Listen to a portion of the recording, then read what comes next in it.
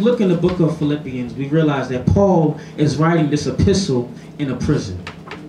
You see, the amazing thing to me is how he's able to lift the name of Jesus while he's in isolation. You see, true ministry is when you are in isolation and when you're locked down, but you're still able to still call on the name of Jesus. You see, this epistle is a Christ-centered epistle. This is one of the greatest passages ever written about Jesus Christ. It paints a perfect picture of him. You see, many people try to give a worldly definition of Christ, but Paul gives us a simple definition. He tells them that he's the name that is above everything. You see, he's above your issues, he's above your problems. Many people don't believe in the name of Jesus. You see, but as bold believers, we must trust in his name. You see, Jesus humbled himself, and he laid aside his eternal glory and came down to earth to come to this corrupt world. He came to save humanity. He came to help. He came to die on the cross for us. You see, he humbled himself to the point of utter humiliation. The Father had a plan, and he said, I need my son to go down. You see, he came to earth to die for our sins. You see, this assignment sounds very difficult to many, but it was a loving plan from the Father. You see, isn't it amazing how a father can show true love to his children? You see, many people feel that they have no love, but the true love is Jesus Christ. Someone asks me, what is love? I just point to the cross, because that's where love is. You see, Christ was exalted because he followed and obeyed God even to the cross. Are you obedient to God's will? Even when things get rough, are you obeying his will? You see, many people want ministry, but they don't understand the hard task of ministry. Many people don't understand that you have to go through something. You see, but Jesus, when he came down, he did not come on a glorified cloud. He did not come to be a mighty, arrogant king, but he came as a servant. Question is, are you a servant? Are you willing to serve and help to build the ministry? You see, while he was punished on the cross, he still followed the will of God. You see, even in pain and suffering, we still have to follow the will of God. You see, his name deserves worship because he showed great love to us. You see, I'm reminded in John 3:16 when it says, so for God so loved the world, he gave his only begotten son, that whoever believe in him shall not perish but have everlasting life. You see, he loved us so much because he knew that he needed a savior to come. He knew that somebody had to come down. You see, I remember, we love the show Blacklist. Blacklist is a show of where many names are of criminals and people that have done wrong. You see, but the original Blacklist was in Matthew's gospel, Matthew's 1. Because when you look at the gospel, it had name of Adam, Abraham, every single person down to Jesus. But I realized Adam couldn't save me because he ate the fruit and did wrong. Abraham couldn't do it. Noah couldn't do it. So we looked down the genealogy. David couldn't do it because he killed someone. Solomon couldn't do it because he wasn't wise enough. So we looked down the genealogy. Then we get to verse 20 and 21. Then he says Jesus. So now we created a white list. You see, now his list is different because he's the one that's pure enough to save us. He's the one that was able to go on the cross for us. You see, I'm so glad that his name is the only name that really helped me out and built me to where I was. You see, it was not the famous names of Donald Trump and Obama and things like that, but it was his name that brought me forth. Somebody say his name. You see, I know many of us have a testimony, many of us, about the goodness of the Lord. Many of us have a story about how God changed our lives. You see, he deserves worship because he's a mighty God and Savior. I remember the song says, what a mighty God we serve. Angels bow before him. Heaven and earth adore him. What a mighty God we serve. You see, Jesus is the only one that can fix your life and make it brand new. You see, you have many broken people and broken things going on in the world, but he's the only one that can fix it. You see, many people believe in different ideologies and schisms and different philosophies, but we must hold on to the power of Jesus. You see, many people of today in the 21st century underestimate the power of Jesus. You see, but I understand that as he's doing these great things, he deserves worship. You see, Bishop D has taught a wonderful lesson on worship. Now, many are wondering, what is worship? The Bible doesn't give a formal definition of worship. Worship means to show reverence and adoration. You see, as Christian believers, we must have an attitude of worship. We must wake up and just worship the Lord because he deserves the worship. Worship is the mentality every Christian should have. You see, before you run and go through your day, you should worship the God. You should worship during your day. You should worship him while you're at work. Worship is not a routine. It's something that you need to do. It's something that you love to do. You see, God responds to our worship by making our heart more like His. You see, whenever somebody's cold-hearted and mean, it's because their worship level is low. You see, they don't love to worship and give God what He deserves. They don't love to tithe and be a servant. They love to sit on the throne and not give and help. You see, but as believers, we should focus our eyes on God. You see, in the midst of Japan going crazy, in the midst of Paris being bombed, in the midst of things happening, we should focus our eyes on Him. Because He's the only one that can fix our problems. Many of us look towards the government, but they can't help us. Many of us have tried to look towards Obama, but He's the one that can help. It's Jesus Christ that can help. He's the only name that's above every name. Everybody say, every name. Every name. Now, as we look in the scriptures, we realize that He said, highly exalted Him. You see, God the Father gave Him this name because He knew that His name had purpose. You see, every parent in here to name their child, because I told somebody, I said, whenever you name a child, you're giving them what they deserve. You're giving them what they need in life. You see, whenever you give somebody a bad name, that's a bad reputation of the parent. But when you give somebody a good name, it shows value and love for the child. You see, I'm blessed that my parents gave me the name Joshua because they knew that I was called for something great. You see, many people don't know, when they name their child, they don't understand the child has to go through life and they have to have a certain path. You see, but I realized something. Number one, we have healing in His name. You see, He's a mighty healer. As you realize, you know, in the midst of sicknesses and things like that and diseases, He's still a healing miracle worker. You see, as we look in the four Gospels, Matthew, Mark, Luke, and John, they mention many miracles that Jesus has performed. You see, His miracles weren't performed to just physical healing. You see, like many people today, they have seen many doctors, clinics, and hospitals. You know, we have Dr. Phil, and he can't give you the prescription. We have Dr. Oz, but he's the one that can't give you the solution.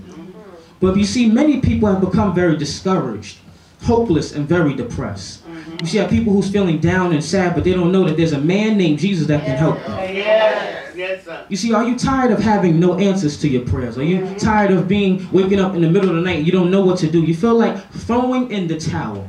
You see, but I came to encourage you this morning that, my dear friend, there's still hope for you.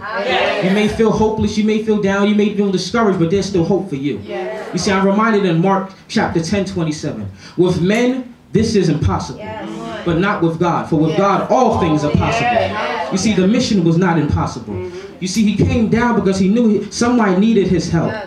You see, it may be impossible, but nothing is impossible. You see, but I want you to understand something. Man's extremity becomes God's opportunity. You see, many people trust in man. Many people trust in the gimmicks and jokes and lies of today, but they don't understand the power of God. You see, but man may always fail you, but God will never fail you. You see, you must hold on to Him and keep Him. You see, in the midst of people failing, in the midst of people messing up and things like that, God is always on your side. Because you say, God will never leave you.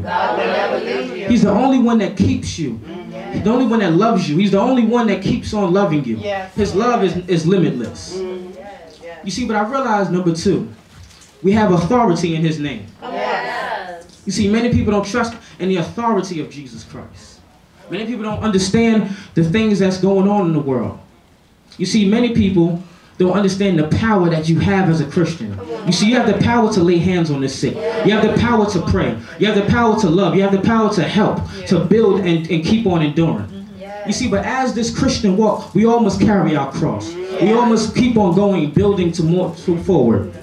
You see, many people, they like when things are happy. They love when things are easy and quick. You see, many people love convenience, but people don't like commitment. You see, people don't like being committed. People don't like staying and praying and serving and building and moving. You see, I told someone, I said, I'm glad that Global is moving forward, because I remember when Global was just the three of us. It was just nobody there, no resources, no things, no plans. But God was able to be faithful and push us to where we are now. And I'm blessed to see Global even go further than where it is now. You see, many people don't understand the strength that they have in their hands. You see, you have healing hands. Your hands are to move and to break forth and to get things done. You see, but devils were powerless because of this powerful name. You see, Jesus cast out many demons while He was on earth. You see, but I realized something. If you need to be saved, I know a name that can save you. If you need to be forgiven, I know a name that can wash away your sins. You see, if you want a new life, I know a name that can give you new life here and now. He's the one that can heal. He's the one that can push you forward. You see, many people are trying to figure out and wonder about this mighty name. The mighty name of Jesus. His name is the sweetest name that I know. His name can break off chains off of your life. Call upon his name and you will be saved. Cry out to him with all your heart. Don't look to others for help, but look to Jesus for help. You see, I understand that I have to call on to Jesus because no one else can help me.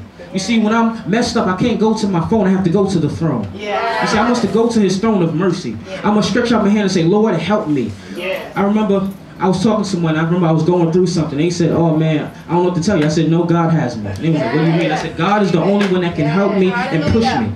You see, I believe in his authority because he's the only one that pushed me from middle school, that pushed me into high school, and now I'm a college man. You see, he's the only one that can push me from when I was sick over 3 years ago, but now I'm healed.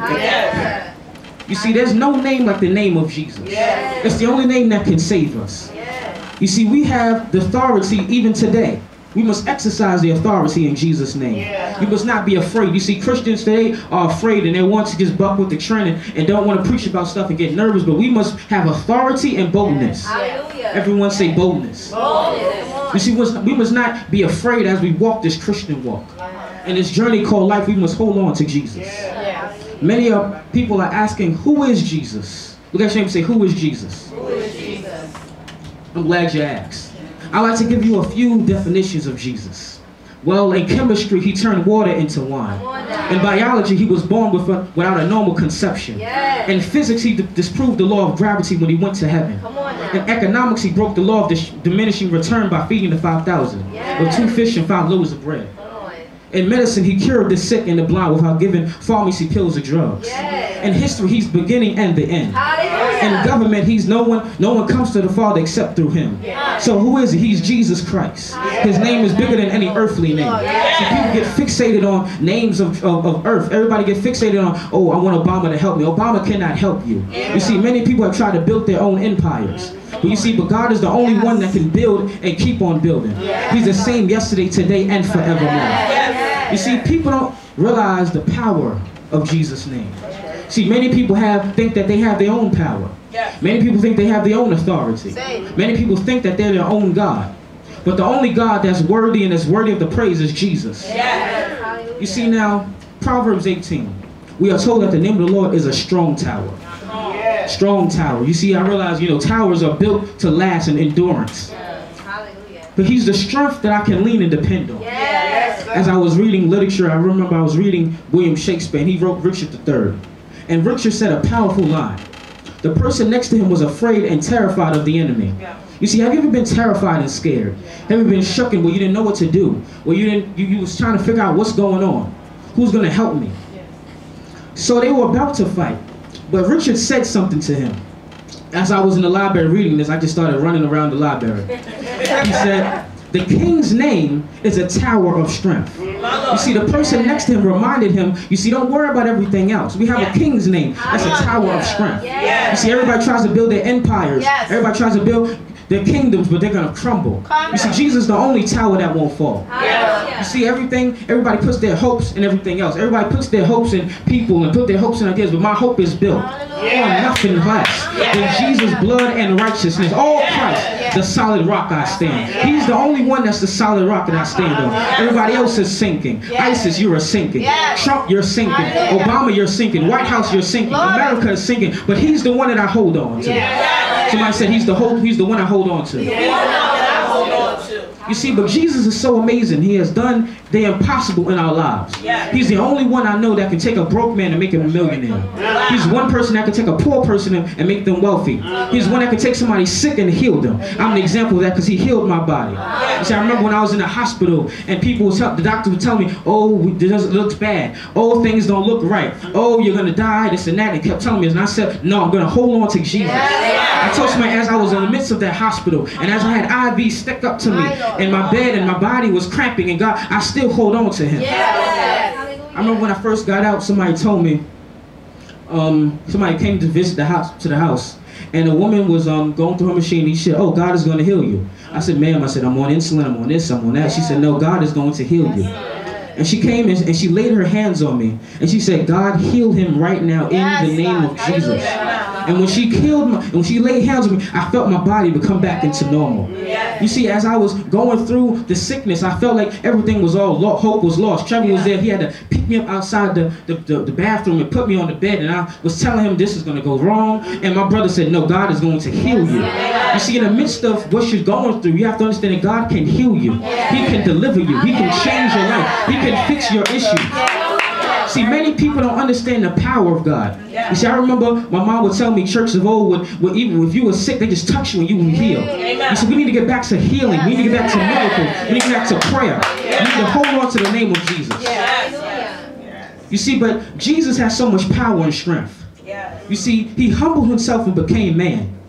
Can you realize? Can you understand that, how he left the glory of heaven, came down to this dark world? You see, as the Father was sitting on the throne, he was talking to his son. The son said, give me a 33-year lifespan. Wrap me in a baby, and I'll come back to you strong. So he went down into the world. And as he went down, he walked and walked. He was healing and he was preaching. He said he's the Son of God. Pharisees hated him. People wanted to kill him. The Jews didn't like him. But as they was going through and doing that, he still was following the Father's will. You see, even when you're in the midst of people that hates you and people that wants to tear you down, you still have to follow the will of God. You see, but he came to this dark world. He knew that this world was dark. He knew that he had to save humanity. You see, Jesus is the original superhero. He's the one that was able to heal you, able to fix your life and change you for the better. You see, nobody else done that for me. He's the only one that showed true love. You see, many people look for love in the world, but they can't help you. Many people look for everybody else, but they cannot show you the true love of God. He's the one that can love you and love you. When friends walk away from you, when people try to throw you away, when people reject you, when the world has left you, he's the only friend that can help you. You see, that's why the faith say, what a friend we have in Jesus. You see, he's the only friend that can heal us. He's the only friend that takes care of us. You see, other people want stuff from you. They just want to take and take, but God gives and keeps on giving. You see, he doesn't just push you away, but he says, you're my child. I love you. Come unto me. That's why Matthew says, come unto me, all the labor, and I will give you rest. You see, you haven't had a rest until Jesus tells you to come in. He's the one that can help you. He's the one that can give you rest. You see, many people believe in other ideologies and things like that, but Apostle Paul reminds us, therefore, God has given him a name that is above every name. His name is above your issue. His name is above your problems. His name is above your what's going on in your job.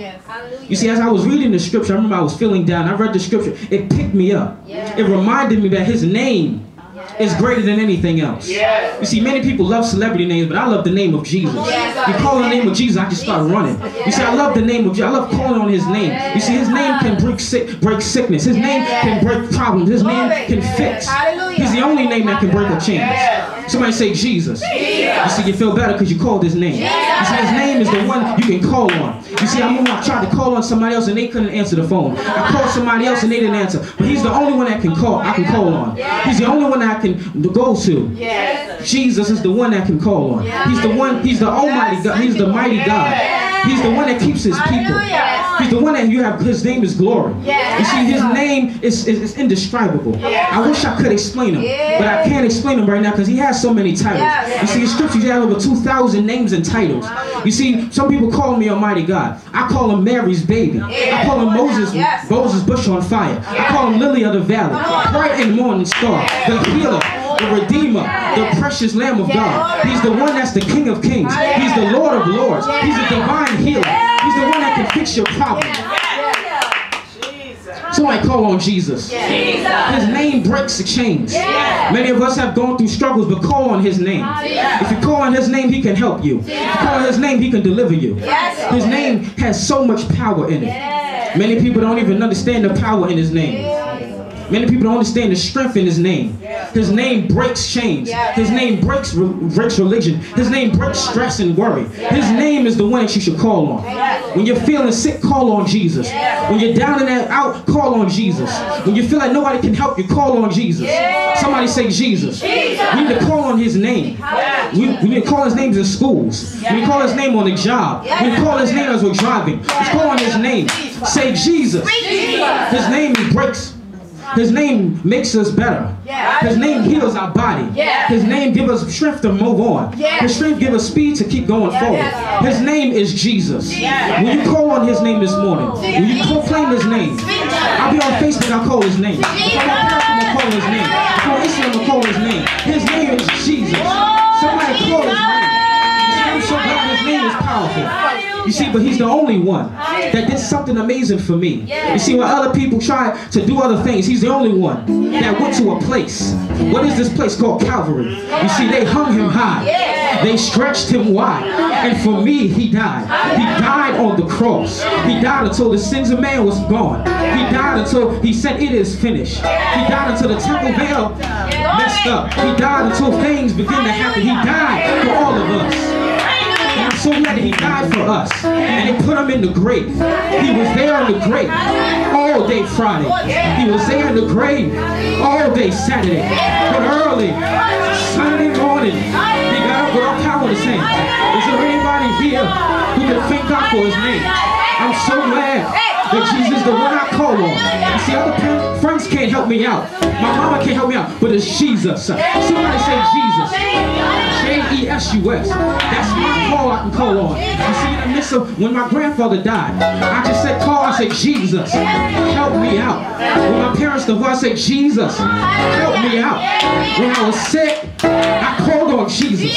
When I was down, I called on Jesus. When I was going through, I called on Jesus. Somebody call his name. Jesus, really I was down. Jesus, fire on the star. Jesus, my suffering king. Jesus, my healer. Jesus, my liberator. Jesus, my healer. I got to call his name. Jesus, Jesus, Jesus, call his name. He's worthy of the glory. He's worthy of the praise.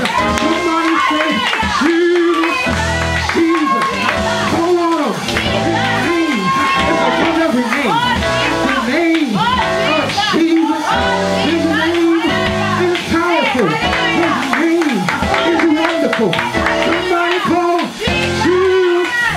Jesus. We need your blood. What can wash away my sin?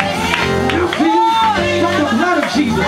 Oh, precious is that flow that makes me white as snow. No other help I know. Oh, Jesus, Jesus, Jesus. Oh, one time I was sinking deep in sin, far from the peaceful shore. But the master of the sea heard my despair cry from the waters. He lifted me. Now safe am I. It was his love. His love. He lifted me. Oh, Jesus. Thank you, Jesus, for lifting me. Thank you, Jesus, for loving me. I call on your name. His name deserves worship. No matter what you go through, call on Jesus. Call on his name. His name can heal you. His name can deliver you. There's power in the name of Jesus. So break every chain. We need to hold on to his name. We need to understand that his name is powerful. Everybody believes in everything else, but I believe in the name of Jesus. We must hold on to Jesus' name. Do you trust in his name? Do you love his name? Do you thank God for his name? Do you believe in his name? In the midst of all this earthquakes and things like that, I believe in the name of Jesus. I believe in his word. Believe in him. Trust in him. Many people have ideas and stuff, but don't trust in. Trust in God. Don't trust in man. Man cannot give you what God has to give it to you. He's the one that can take your broken pieces and fix it. Trust in him.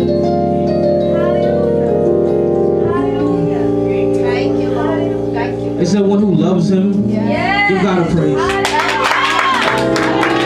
He's worthy of the glory. He's worthy of the praise.